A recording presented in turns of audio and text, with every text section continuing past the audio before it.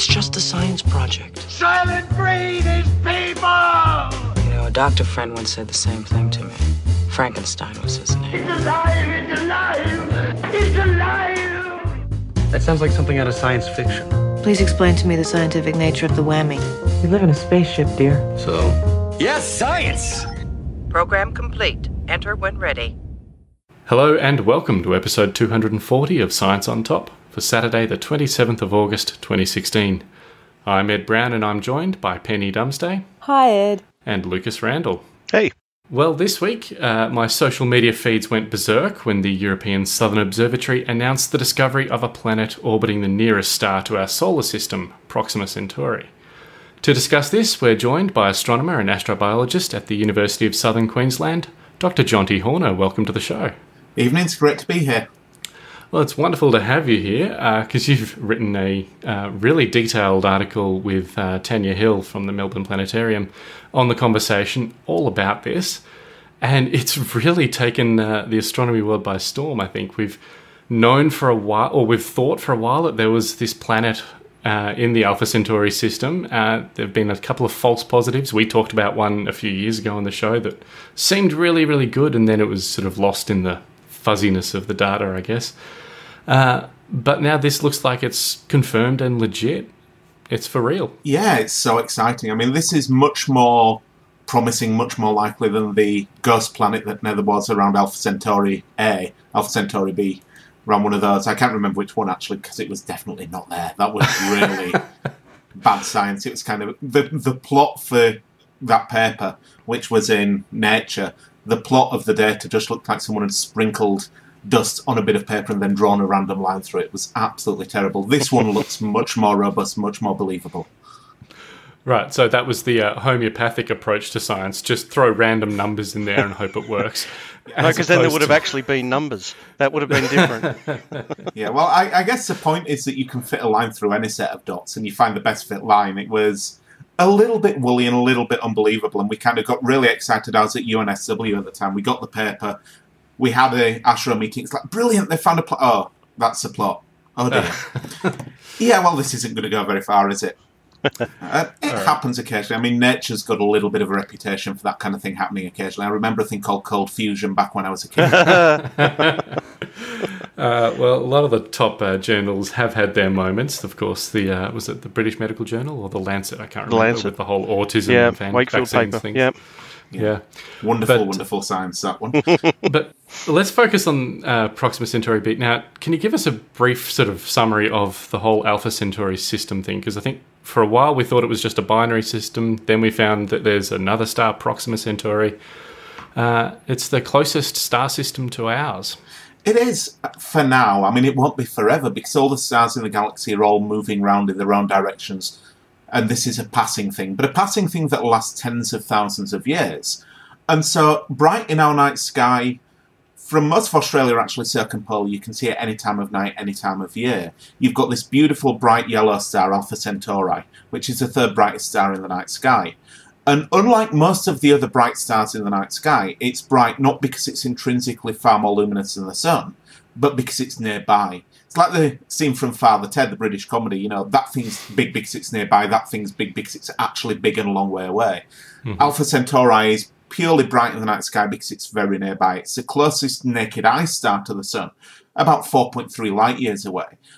As technology got better and we started to be able to use optical instruments to look at the night sky, people surveyed the night sky looking for other stars, and we stumbled across the fact that, firstly, Alpha Centauri isn't one star, it's two.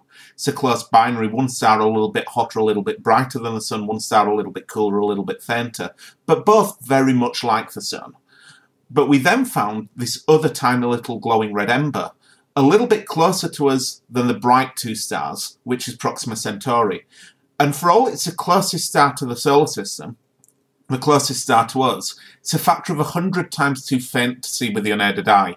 Which is why we didn't know about it until we trained telescopes on the night sky and found this nearby glowing red ember that was making a big wobbly motion across the sky as the Earth went around the sun, which showed it was nearby. Was it found in the infrared originally? No, I believe it was found in the optical originally. Oh, wow. I mean, it's magnitude 11, so okay. What that means is that it's 5 magnitudes fainter than the typical naked eye limit, but you could probably find it if you knew what you were doing with a fairly low-spec amateur telescope. You know, an 8-inch telescope would have no problem seeing it. So by the time we were doing science in the 1800s, people were very aware of stars of that brightness. Right. And then all you need to do is be scanning the sky looking for stars and doing measurements of their parallax. This is the easiest way to measure the distance to nearby stars. So what you do there is you look at a given star once, and then you look a few months later and see if it's moved against the background stars. And the trick here is to visualize it. If you put your finger up in front of your nose and look at it through your left eye and then your right eye, your finger will move from one eye to the other, and the further away it is, the smaller that movement. So that's parallax. And that's how we can measure, and we can tell that Proxima really is the closest star to the Sun. So its movement against the background will be different to the stars that are further away or closer. In this case, there's none that we know of. Absolutely. It's that whole game of parallax. That's this way that we establish the celestial yardstick, how we tell how far away the different stars are, and we can use different types of measurement at different distances. And the way we measure the closest things is essentially looking through the left eye and then the right eye and then the left eye again. But instead of the eyes being a couple of inches apart like mine are, we take a measurement when the Earth's on one side of the Sun and then a measurement when it's on the other side of the Sun. So the eyes are 300 million kilometres apart, and that means the wiggle is accentuated. But it's still a very small motion, but you can detect it with telescopes. So that's how they figure out how far away it is. Excellent. So now we know that there's 3 stars in that system. Are they all orbiting each other, or are Alpha Centauri orbiting each other and Proxima orbiting the combined thing, or do we know how those mechanics work? So the mechanics of how it works varies depending on if you want to visualize it accurately or if you want to just get your head around what's happening, essentially. So a good place to start here is to think about the Earth and the Moon. And because it's easier for us to get our head around, we imagine the Earth sitting still and the Moon going round us. But in actuality, the Earth and the Moon go around their common centre of gravity, so they're orbiting around their common centre of gravity, which is itself going around the Sun. But then you can go to the next level of complexity and say that the Earth, the Sun and the Moon are all moving around their own common centre of gravity. So it all gets a bit complicated. This is, though, a little bit hierarchical. So the 2 stars, Alpha Cen A and Alpha Cen B, the bright yellowy orangey ones, are close enough together that they go around each other every 70 years or so. So very much, they're much more massive than Proxima. They're going around their common centre of gravity. At the same time, that common centre of gravity, that point that they're orbiting around, is wobbling around the common centre of mass of that binary and Proxima, which is way off in the distance. Now, because those 2 stars are much, much bigger than Proxima is, much more massive, they have a much smaller lap, and Proxima does a much bigger lap. It's like having a very fat kid and a very thin kid on a seesaw. You want to get it to balance, the fat kid has to sit much nearer to the fulcrum. In this case, you've got 2 fat kids sat next to the fulcrum and a tiny little baby at the end of the fulcrum arm, way down at the other end, and that's Proxima. Okay. So all wobbling around in this kind of enormous 3-person celestial waltz. Except possibly more, if you imagine 2 people waltzing on a dance floor, and that's Alpha Cen A, Alpha Cen B. They're going around every 70 years, but we're speeding up, so it's 2 people dancing on a dance floor.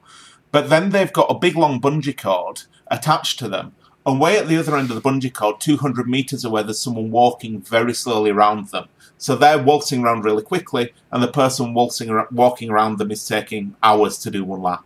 It's that same kind of idea. Right. I'm loving the visuals anyway. It's a good job you can't see me. My hands are flailing all over the place. Yeah. I was muted when we were talking about the fat kids on the seesaw. I'm still giggling about that. And I also like thinking that all our listeners earlier on put their finger in front of their nose and close their eyes and winking. Yeah. It's amazing when you do that in a lecture theatre full of people because it's fairly dark in there, so they can't see anyone, so they feel fairly brave. They don't feel like they can't do anything. And me watching them in the kind of backlight from the screen, you can see all these people put the finger up. Very cool. Okay, so let's bring it forward to the discovery this week then. Now, it was confirmed by 2 different techniques, is that right? The main thing that's been done, it's two different suites of observations, but they're all radial velocity observations. So what we're doing now is, if you imagine, we'll go back to our two people waltzing. Imagine now that we've got the person that's walking around at the other side of the football field, that's Proxima Centauri, is also waltzing, but they're waltzing with a little toddler. So you've got this big burly person and a little toddler. They're twirling round. The big person, the star, doesn't move very much back and forth around their common centre of mass, while the planet, the little toddler, swings a much, much bigger arc. So if you've got a planet going around a star, the two actually go around their common centre of mass, just the same as the Earth and Moon orbit their common centre of gravity. What we can see, though, is that waltz is happening in a darkened room. It's happening in the dark depths of space. It's pitch black. But Proxima has a little light. It's glowing. It's luminous. The star glows. It shines. So that's the same as our person walking around in a pitch black room with the toddler having a little red light bulb on the top of the head. So imagine that situation. You're looking at that and you couldn't see the toddler at all. You couldn't see the planet at all. It's pitch black. But the star, you can see the star. And you can see the star moving as it rocks around the common centre of mass. Now, what we're actually doing is we're measuring the speed that the star moves at. We're taking all the light that we get from it, passing it through a more complicated version of a prism to break it down into all its component colours, so everything from blue to red, out into the infrared. And laced through that region are dark lines. These are the chemical fingerprint of everything that makes up the atmosphere of Proxima Centauri. So hydrogen in Proxima Centauri's atmosphere will absorb some of the light from deeper down in the star and create black lines at very specific colours. That's the fingerprint of hydrogen, and that's the same everywhere in the universe. Those lines are at very precisely known positions. But if the star's moving a little bit towards us, the light from the star is shifted a little bit towards the blue.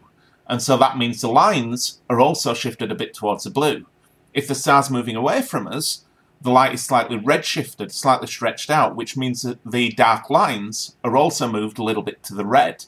And so if we watch the star's spectral lines, this fingerprint of what makes up the star, over time, and there's a planet there, we'll see them rock to the red, to the blue, to the red, and to the blue over time as the star rocks back and forth along our line of sight. But this, of course, only tells us it's moving away and towards us. It doesn't really tell us where the thing is that's yanking it around, does it?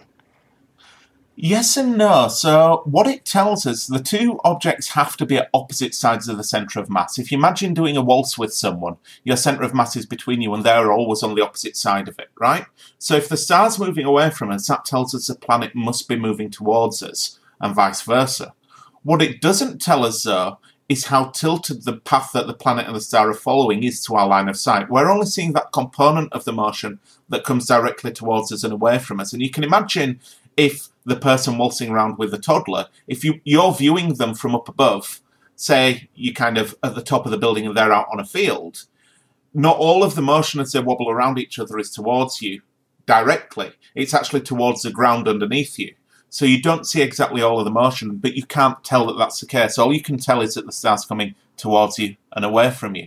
And what that means is that we can infer that there's something unseen there making the star wobble. You've got this hidden toddler is the thing that I keep referring to in our waltzing person. But we've got this unseen object pulling on the star, causing it to rock back and forward. And you can work out how massive that object would have to be if all of its pull is in that direction along our line of sight to make that size wobble with that size period. A bigger, more massive planet would give you a bigger wobble.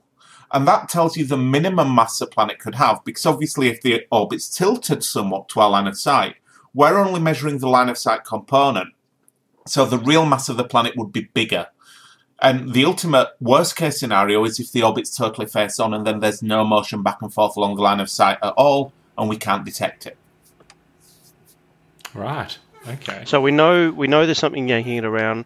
We know that we're on either a tilt of its orbit or looking at it, best case scenario, we're looking dead on of that orbit. So we know we've got a lower limit of the size of the planet. We've got a lower limit of the mass of the planet. Now, this is where different techniques that we find planets give us different benefits. So this radial velocity technique, this wobble technique, tells us the minimum mass of the planet, and that gives us a statistically fairly firm idea of the mass within about a factor of 2.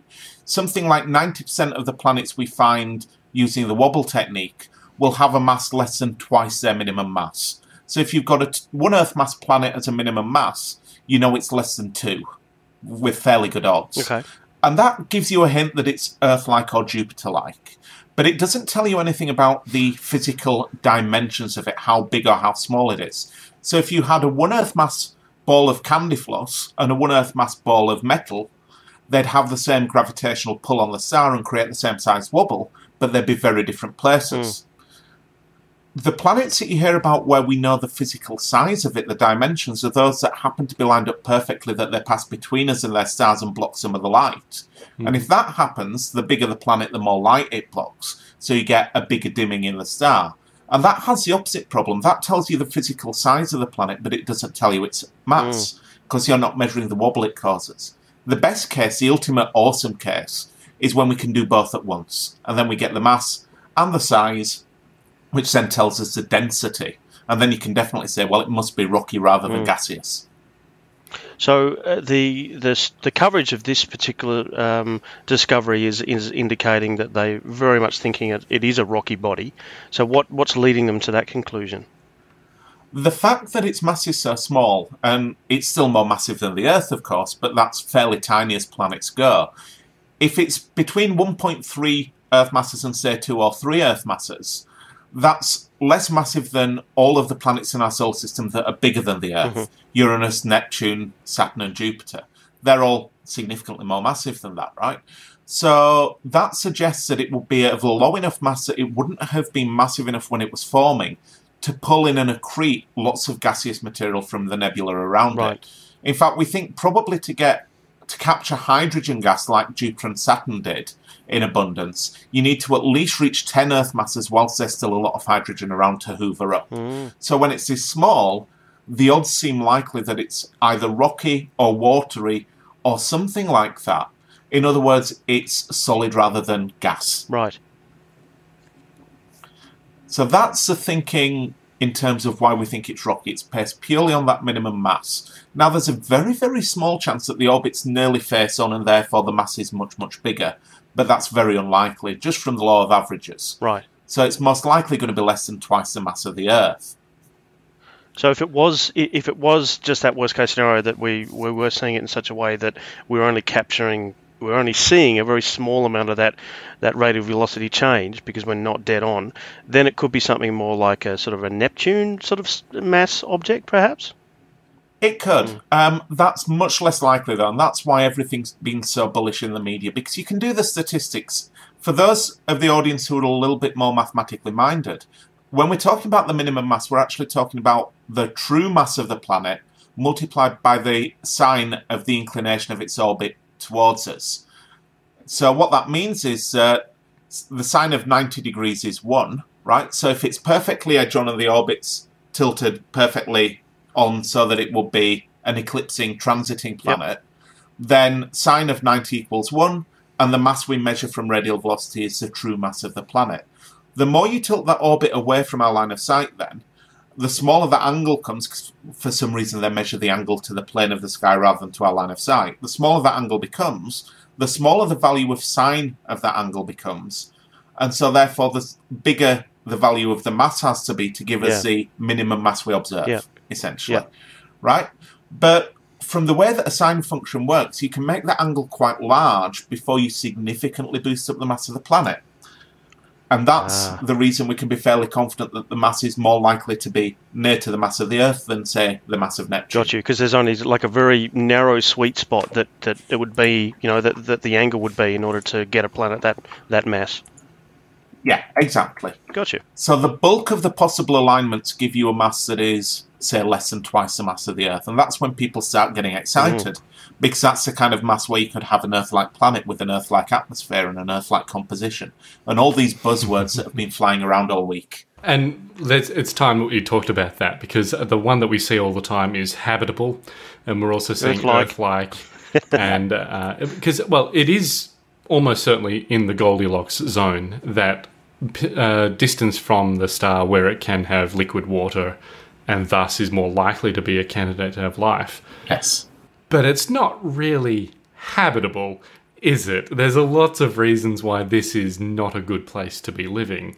A better answer there, I think, would be we don't know if it's habitable or not. I guess what we're saying at the minute is, and I'm going to change metaphors here a little bit. Imagine you go to the zoo and you're blindfolded and you just have to walk up and weigh the animals. And you're not actually touching them physically, but you're just lifting them up with a pulley or something. Mm-hmm. And what you've got is you've gone over to one of these pulleys blindfolded. You've been led there by whatever kind of brutal, strange person would take you to a zoo blindfold and make you weigh the animals. And they've taken you over and said, weigh this animal. So you pull on the pulley and you pick something up and you find that it's about the same weight as a person. And we know how much of a range of weights people have. So you're pulling on this thing and you go, yeah, that's a person-like animal. Mm. That's what we're doing. And think now how many animals we can think of that would have a mass within a factor of 2 of a human being. And it could be a dog, it could be a kangaroo, it could be God knows what, right? Chimpanzee. Chimpanzee will probably be fairly human-like compared to some of the options as well. And that's kind of the game we're playing at the minute. What has got everybody excited is the fact that when you know the period of an orbit of a planet around a star, you can work out how far it is from the star.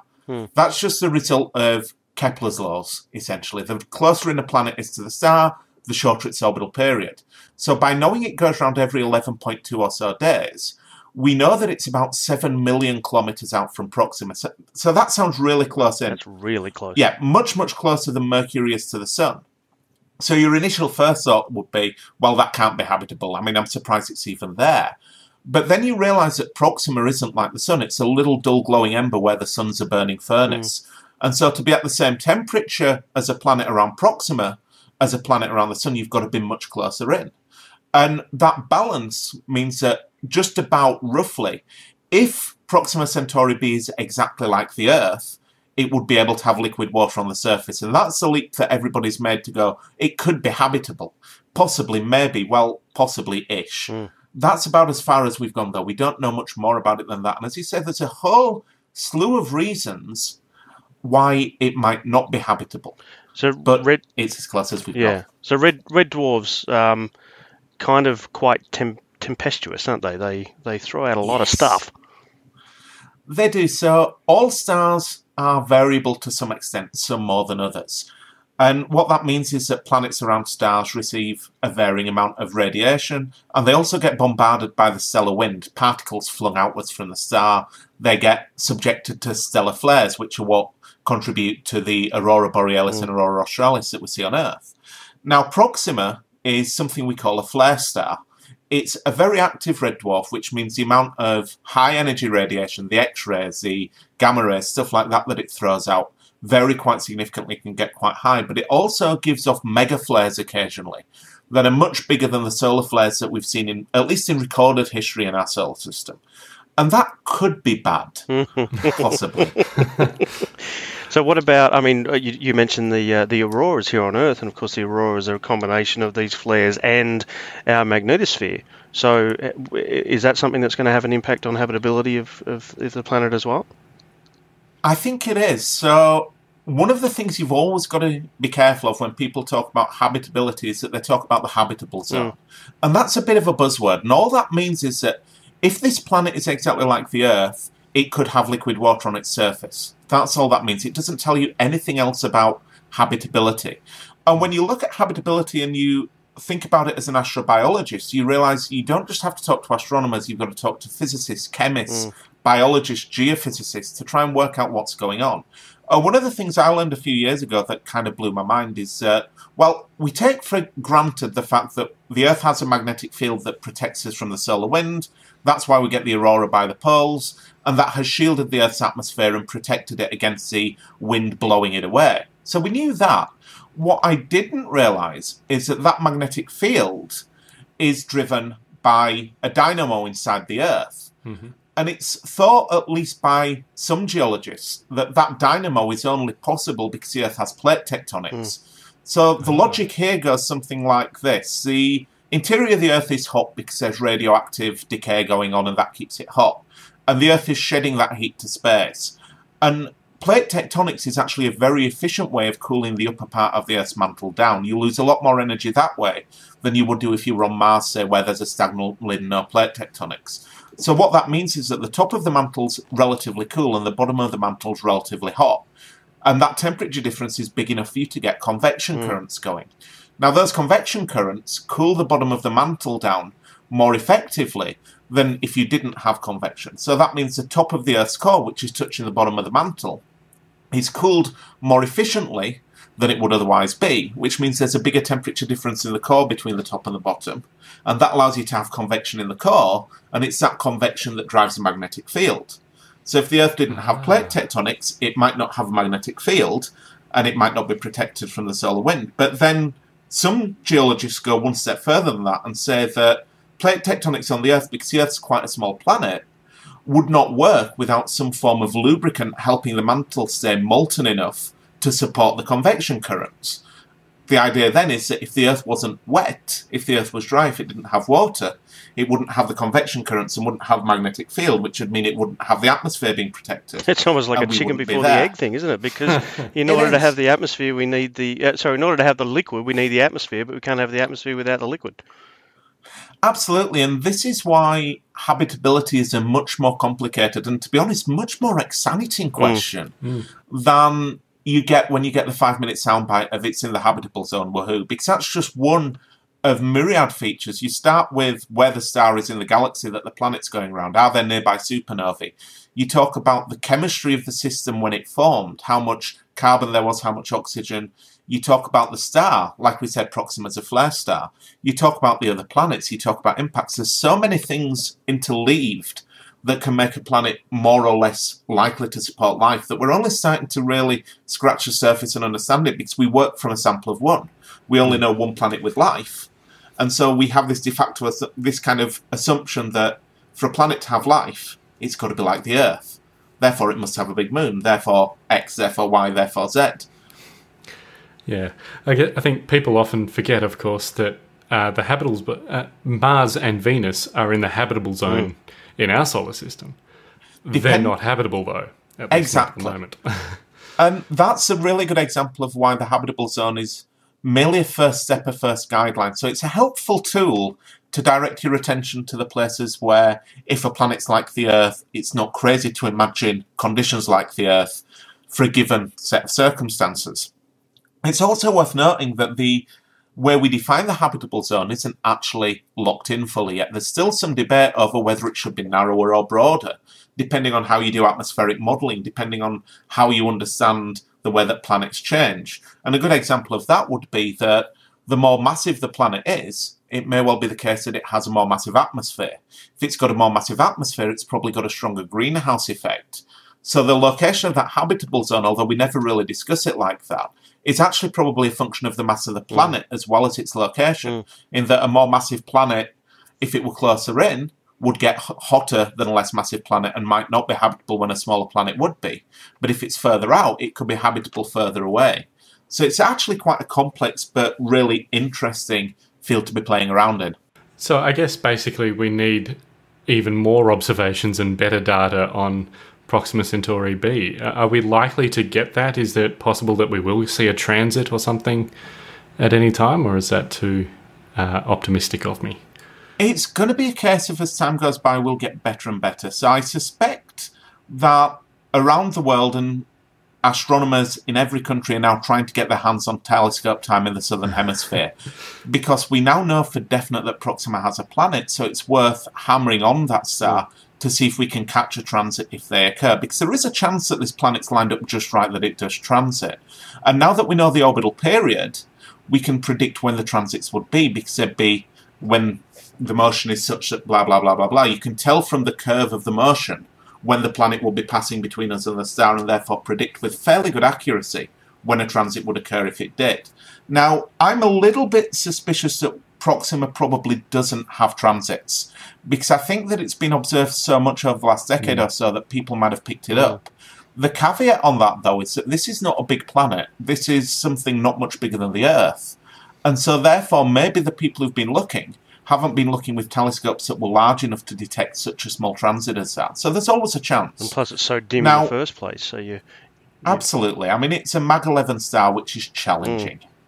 Yeah, so we've got some instruments we'll have access to fairly soon, I believe, that might give us more of that puzzle, or more pieces of it.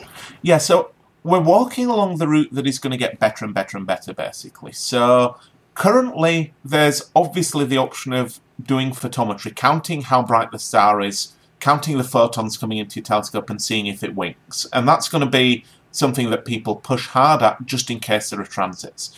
If there aren't, we have to find other ways of learning about the star and the system. Now, this is where, to an extent, Proxima being nearby works to our advantage. Because for all this planet is very close, and it's only 7 million kilometres out, because Proxima is nearby, that 7 million kilometres on the sky corresponds to about 0.4 arc seconds. That 1 arc second is a 60th of an arc minute, and an arc minute is a 60th of a degree. So that's about the same separation as if you plucked one of your hairs out, put it down on a running track at the finishing line, and you went and stood at the starting blocks 100 metres away.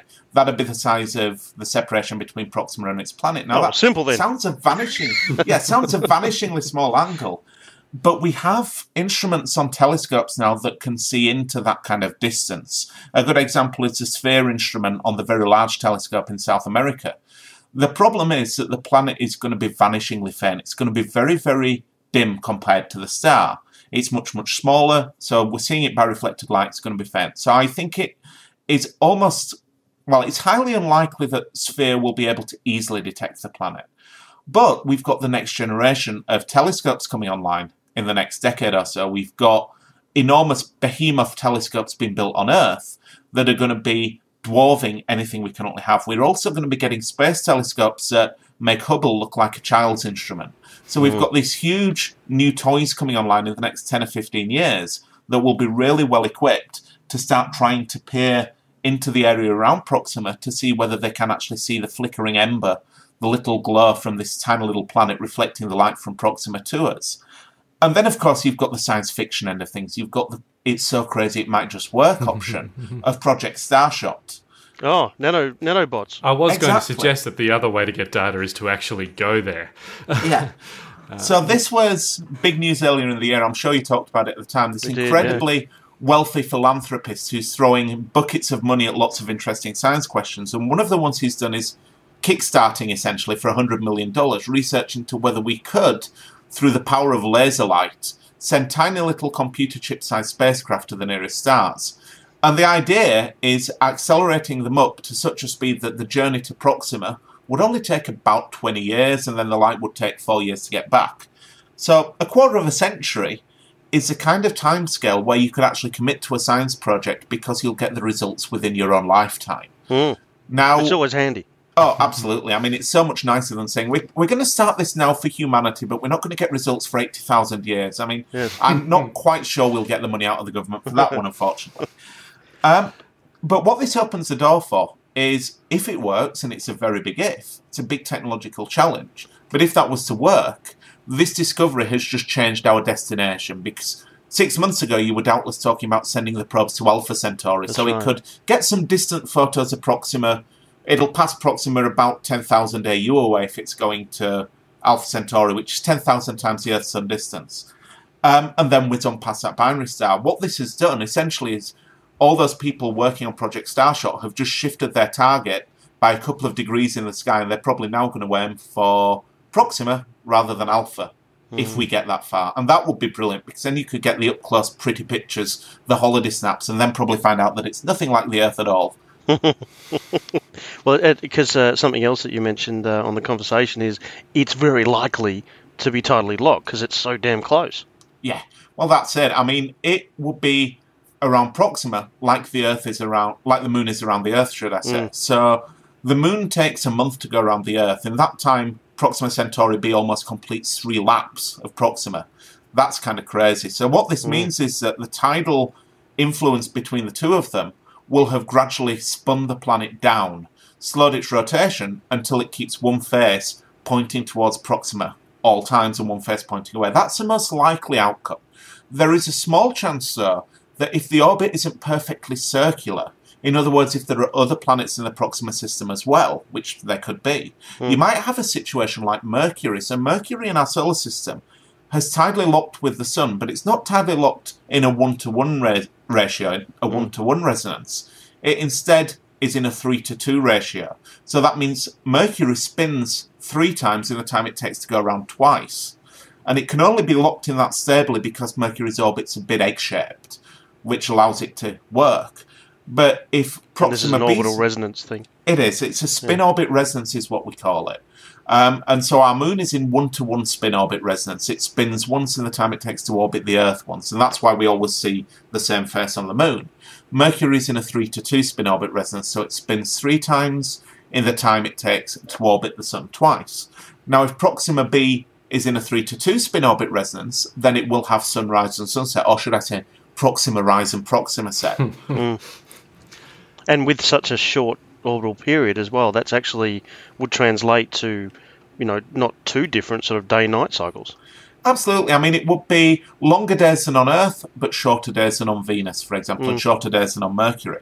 But even if it's in the 1-to-1 setup, that's possibly not as bad as people once thought. So it used to be fairly firmly held that if you had a planet that was tidally locked 1-to-1, like the Moon is facing the Earth, what that would cause eventually is for the entire atmosphere of that planet to freeze out on the night side, because the night side would never get any starlight whatsoever from its host star, and therefore would be terribly cold, so cold that all the volatiles in the atmosphere would freeze out, and your atmosphere will gradually migrate around the back and freeze solid. But there's a bit of research that's been done over the last few years that suggests that as long as you have enough of an atmosphere, then weather would be enough to mix... To move it around. The heat around, yeah. And so you'd have a cooler night side, but it wouldn't be so cold the atmosphere would freeze out, and you could maintain a vaguely habitable climate. That may mean that the day side, if it were wet, would be very cloudy, so it would be more like the Isle of Skye where my parents live, where I swear it's cloudy and rainy all the time, than an Australian climate. Or Melbourne, yeah. Well, there is also that transition zone where it comes from day to night. If it is tidally locked and you don't have weather, that could be a temperate sort of medium zone that could be habitable, to use that word. It could, so long as you've got the atmosphere. And again, this is the beauty of science. It's not all about the questions we know the answers to already. It's about the questions to which we don't know the answers. This is what's really exciting and energizing. There'll be people around the world running computer models at the minute. Let's say we've got a planet with this mass, with this atmosphere, with this installation and this rotation period. What happens? And watching the weather, watching the climate, everything unfold in front of them. And then they'll get an answer. There'll be papers published in abundance over the next year as people speculate. And that's very worthwhile because it'll help them refine the models, but it will also allow them to make predictions. They can say, if this model is right, then when we have the technology, when the telescopes are better, we should be able to observe it and measure this and test it. And I think that this is what, and this is something I talk about all the time on the show, that the thing that I love about astronomy particularly is all of the pieces of the puzzle that are used to put together to make a picture. It's just awesome. There's all these inferences that you can make from what you do know. We know the mass of it already. We know the distance from us. We know, how rapid this orbit is occurring and what the tug is, and all these little pieces that you can put together to extract so much meaning. I think a lot of people don't know what is used to come up with these things, and thus I don't think they're as excited as they damn well should be. Yeah, well, it's an interesting one. So astronomy is very much unique among the sciences. I talk about this a bit when I give public talks because I think it's really important to drill home. The way we do science is fairly well codified. We talk about experiment, we talk about theory. But in most sciences, if you want to figure out how something works, you can do experiments. So if you're a biologist, you can put a bacteria in a test tube and pour acid on it and see how it responds to acid. Take that! If you're a chemist, you can take the bacteria and you can blow it up and see what happens. If you're a physicist, you put it in a cannon and you fire it across the countryside. You can do those experiments so you can test your theories very quickly. For astronomers, everything we're looking at is so distant, so remote, that all we can do is look. We can observe. We do observational astronomy. And so we're not in the role of a experimental like that. You can't get Proxima Centauri and put it in a test tube or a cannon and see what happens. You can only look. So it puts us more in the role of the detective. We've got to find as many clues as we can and come up with a hypothesis to explain what's going on. And then we test it by making more observations. Now, we can slightly do experiments if we use computer modelling, but that's still hypothesis. That's still building a model and seeing what happens. So we're really not in the role of someone who's making a cannon and firing it. We're in the role of Sherlock Holmes, looking at the clues, trying to catalogue everything, seeing as much as we can so we can learn more about the world around us. And that's really important because we're trying to understand everything in the universe as scientists, from the smallest scales possible, the subatomic particles, up to the outer edge of the universe. So we've got an infinitely complex universe that's across an incredible variety of size scales, from the tiniest subatomic particle all the way to the edge of the universe. And we're trying to understand that with brains that are not infinitely complex. I mean, they're fairly good tools, but they're not as complex as what we're studying. And so we advance incrementally, we get better observations and better models, and we can learn more, and we build better tools. And part of the moral of the story here is that the discovery of Proxima Centauri b is only possible because we've got better tools, because we've invested, we've pushed the boundary of what we can do, and we've now borne fruit, because we've measured a nearby star that's quite dim, so dim you can't see it with the unaided eye. We've measured the speed that it's wobbling at walking speed. We've measured a velocity of that star to a precision of 1 metre per second. That is just so awesome. It's incredible, and that's what we've needed to do to get this kind of result. And the technology is just getting better and better. And it has a great trickle-down for other sciences as well, because with astronomy, you've got to look at the smallest, the dimmest, the faintest, the tiniest. So you've got to push the envelope of what you can do with the technology you've got, which then trickles down to other fields which are equally important, if not more so, like biology, like medicine, where you're trying to cure people and keep them alive. And if you've got to clamp someone's arteries to stop them bleeding, you don't have time to develop a new detector. The detectors that we develop one day will go on to helping people keep people alive better, to helping them do that kind of work. So there's this whole trickle-down that comes out of this awesome new technology, as well as the simple wonder and glory of what we can discover, of what we can learn. And I think that's a beautiful note to end that discussion on, because I know, Jonti, you've got to go and watch grown men kick a ball around a field. Absolutely. I have to do something fun on my Saturday evenings, right? Or torture myself, depending on how the game goes. Well, good luck to whichever team that is. Do you want to give a quick mention, because I think you're giving a talk at the Melbourne Planetarium at the end of next month, aren't you? I am. So I'm visiting Melbourne as part of the Australian Space Research Conference. So this is a meeting we have every year, have a couple of hundred people going along to it. So this is the 16th annual conference. And the conference itself has been held at RMIT in the middle of the city from the 26th to the 28th. So that's Monday, Tuesday, Wednesday. I'm giving a public talk tied into that conference, and also working with Tanya Hill, who's a very good friend of mine down at Melbourne Planetarium. So I'm going to go to Melbourne Planetarium on September 24th, which is a Saturday, and talk all about exoplanets, life elsewhere, stuff like that. So that'll be a really nice, fun public lecture. Hopefully we'll be able to get a lot of people out and about and come along and listen in. There's another public talk associated with the conference as well, on the night of the Wednesday night, which is at the end of the conference, Wednesday 28th. And that's someone from NASA talking about from the outback to the space station, developing revolutionary spacesuits with NASA and ESA. So there's a couple of really good talks tied into this conference, and you'd be welcome to come along and come and join us, and we could have another chat afterwards and you could tell me everything I got wrong. Definitely would love to catch up, and we'll try and see if we can set up another discussion or see what else is happening in space and have a chat. That'd be wonderful. Yeah, that'd be great. So the talk itself, my one, is on the Saturday night and starts at about 7:30 p.m, and that's at Melbourne Planetarium. So there's information up on the website. You can have a search for it, find it out, and we'll have links in show notes to all of that. And where's the best place for people to follow what you do? Is it Twitter or your website? I tweet occasionally, but I only really tweet when I've got a new result or something, or when I'm at a conference. So if anybody follows me on Twitter, they'll get huge long periods of silence and then a couple of days where there's 200 tweets a day while I'm at a conference. I do write quite frequently for The Conversation. I do recommend all your listeners who are passionate about research, whether it's astronomy or politics or anything, to check The Conversation out, because it's a fabulous initiative. I don't know how much you guys know about it or if you've gone there regularly. I'm quite a big fan of it. I donate to it and have followed its journey from the start to where it is now. But it's a fantastic institution, I guess you'd say. It's a really good idea. So rather than the normal model where a science journalist will talk to a scientist about a story and then they'll interpret it their way and they'll write the article, and you do get a certain amount of confusion happen because of that. On The Conversation, when there's a big science story like Proxima B, The Conversation's editors, who are proper journalists, professional journalists, they contact people who are experts in the field and say, here's this cool story, would you write for us about it? So the information on there is coming from people who are relatively expert in the field, and I write about my own research on there sometimes as well, and I write about other people's stuff when there's a great story to tell, like the current one. Excellent. Well, as I said, we'll have all the links to all of that on the website, scienceontop.com, for people to follow the wise words of Dr. Jonti Horner. Thank you so much for joining us today. Thank you ever so much. It's been an absolute pleasure.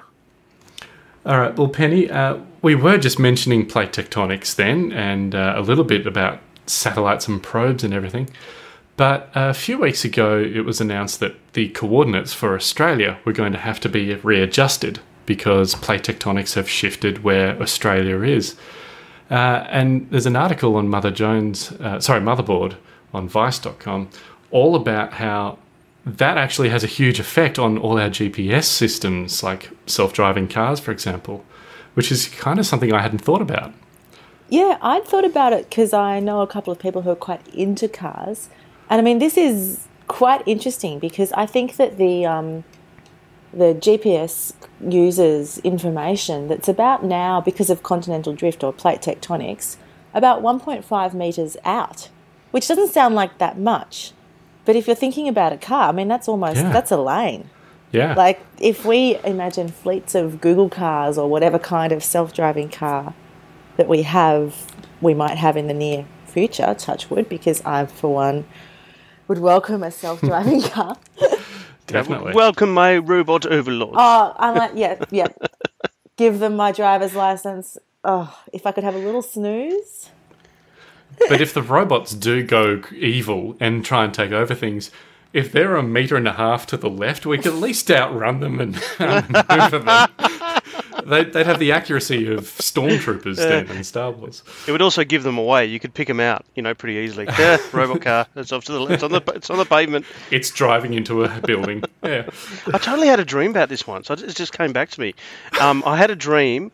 I think it was when I got my current car, because it's got all the lane guidance stuff and it sort of keeps itself in a lane and stuff like this, which is cool. But I had a dream that I was on a long trip somewhere, and I've just gone, okay, car can take care of it, cruise control, lane guidance, I'm going into the back seat to have a sleep. And oh my God. I woke up from this dream in a panic thinking, what the hell is wrong with me? Why did I think that I could do this? And realised I was in bed. But yeah, sorry, go on. No, thanks for that. I can imagine that I would hate be that quite kind upsetting. Of when it's just real enough. Yeah. There's no like purple exploding monkeys. Well, because the car will stop itself if there's an object in front as well. Like it tracks all that stuff. So in my dream, the car came to a T intersection and didn't know what to do, so it stopped.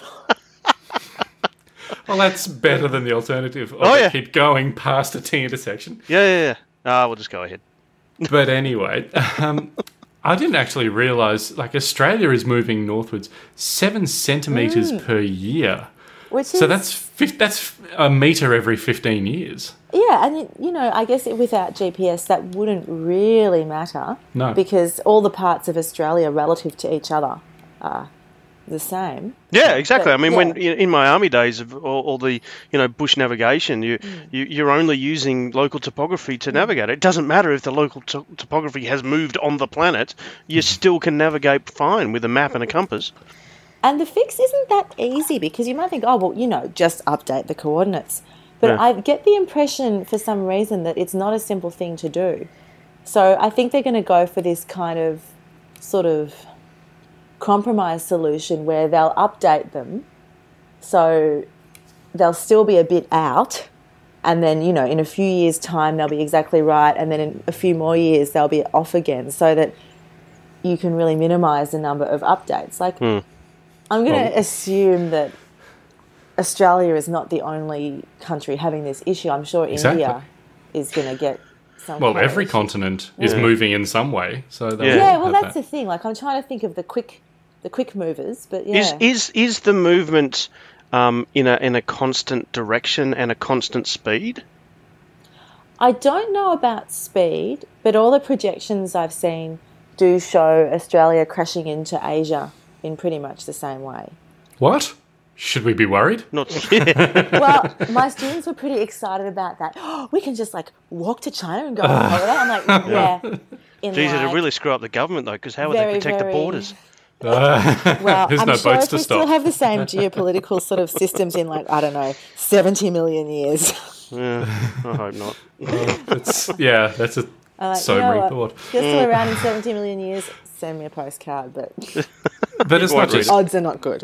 It's not just cars. It's going to affect everything from shipping to planes that have some sort of a GPS signal. So even though, you know, everything in Australia is moving at the same rate, it's the intercontinental thing that's... Well, this is why I asked about the rate of movement and the direction, because even normal maps have got a measurement on them that shows you how much, in terms of angle, how much you would expect magnetic north to move each year, so that you can look at the date of the publication of the map, and you can say, okay, based on when this map was publicised, magnetic north was here, true north was there, but it's been 15 years, so you can work out how much that angle has changed, because you need to compensate from that when using your compass.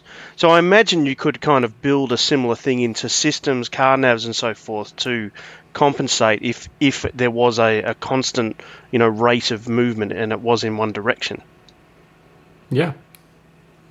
I also feel compelled to mention here Bing Maps. Really? And their mislocation of Melbourne. I was going to say, are they a thing? Hemisphere. Well, there are Bing Maps? It's a thing. Apparently there's Bing Maps. You do not want to get into a Microsoft self-driving car. But yeah. Blue screen. Yeah. It's a literal crash. Did I ever tell you I got into an elevator once that had a blue screen of death on it? It was back in the Windows NT days. We got out of that elevator very quickly. It was a high-rise too. And very quickly is in a safe way, not it plummeted to the ground. No, that's what we were avoiding. Excellent. But I just love that idea of, it's one more thing that you don't think about, of something as seemingly trivial as plate tectonics and continental drift, which can have huge ramifications when you do something as precise as GPS. Yeah, I like there was another example in the article about agriculture, and I had a conversation with a friend just recently who spends time sort of in Western Queensland. He does shooting. He basically, as a contractor, goes out and helps with culling of vermin and stuff like this, and so he knows, you know, a lot of the farmers out there, and they are really getting into using drones to do things like patrolling fences, to look for fences that are damaged or gates that are damaged and that sort of thing. And it saves them a huge amount of time having these drones that are just pre-programmed on a course.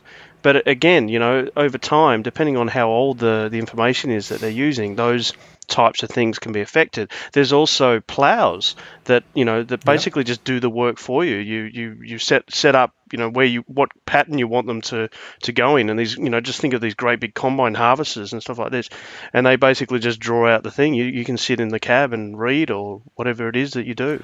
But even mining, all the big mining companies now have massive self-driving trucks that are GPS controlled, and they drive down to the mine, they load up all the iron or coal or whatever it is, and truck that out. And it's all done remotely and by automated driving systems. That's shocking. I thought it was all about jobs, Ed.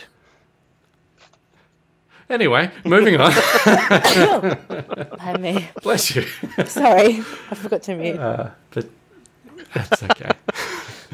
But yeah, that's the automated world that we're moving into, and you've got to take these things into account. And I thought it was really interesting what you were saying, Penny, about the risks of doing a big sort of change all in one go. I mean, we've all thought about updating our phones and having the thing die on us halfway through an update, and you're worried about whether it's bricked or not. Or we've done a Microsoft Windows update, and 4 hours later it's still going. Meanwhile, every car on Earth has crashed if GPS took that long to update. But yeah, it's one of those problems that you need to build an updatability sort of system on it. Very cool. And I think that's our show. For all the information we talked about and all the details about Jonti's talks and his contact details will be on the website, scienceontop.com/240. And leave a comment there or on our social media, and send us an email, feedback@scienceontop.com, or a review on iTunes. Thanks, Penny and Lucas. Thank you, Ed. Thanks, Ed. And thank you, everyone, for listening. We'll be back again next week, putting science on top of the agenda. Join us then.